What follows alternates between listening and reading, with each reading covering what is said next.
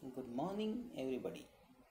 This is the first course we are starting for quality management in clinical or medical laboratory. So, first of all, let me introduce myself. I am Dr. Jayesh Varade. I am working as a senior manager quality in Meenakshi Mission Hospital and Research Center Madurai.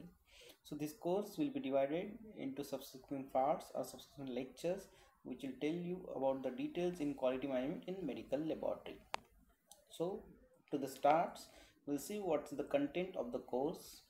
In the course, we are going to see ISO 1519, which is the international standard for medical laboratories. Its comparison with alternative or supplementary framework, that is CLSI guideline QMS 01A4.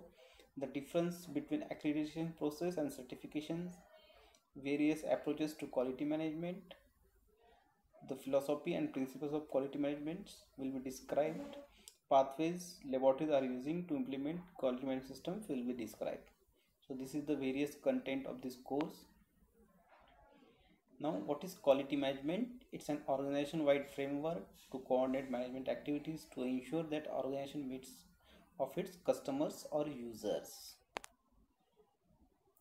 Quality management systems. Quality management systems involve from quality control, external quality assessment, process testings, and it play important role in overall quality management systems. Now, what is quality? So, according to ISO 9002, the quality is defined as the degree to which a set of inherent characteristics fulfills requirements. Or the ISO defines that need or an expectations that is stated, generally implied or obligatory, and a characteristics as a distinguishing features.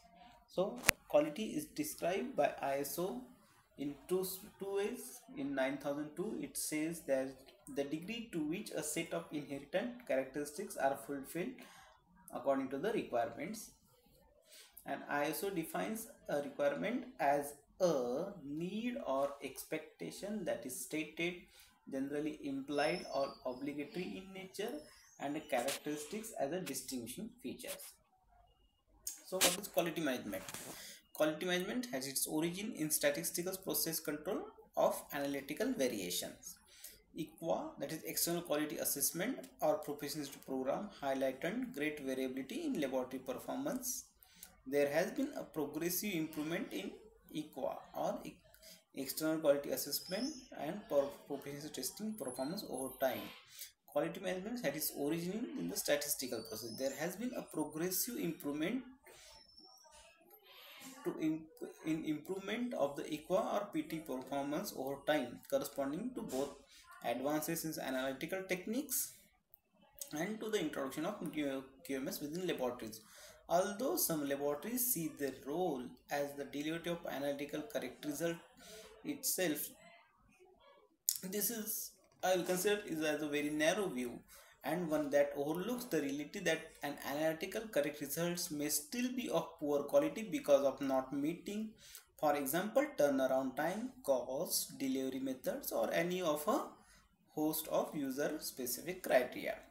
A quality laboratory services A quality laboratory service is one that knows the user's criteria and needs all at times and has an internal system that can ensure those are met. When users' criteria change, a quality laboratory will have procedure to detect these changes, and even if unannounced, it will adapt itself to respond appropriately.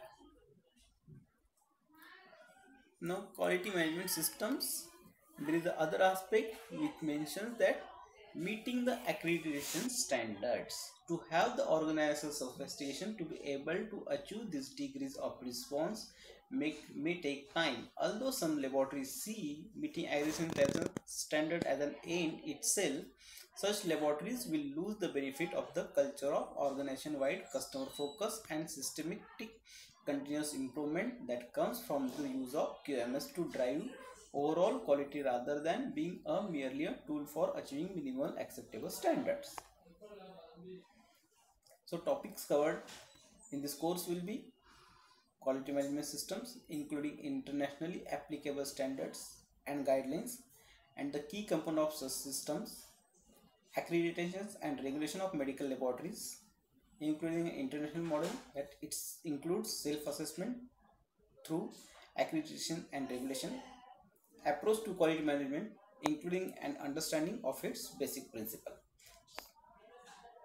Add-on topics which we will cover in this course will be organizational quality and basic excellence framework or business excellence framework, measures and quality indicators. So thank you, all the best. We can start with the course from the next lectures. Hope you will find it interesting and expecting your valuable feedback. Thank you.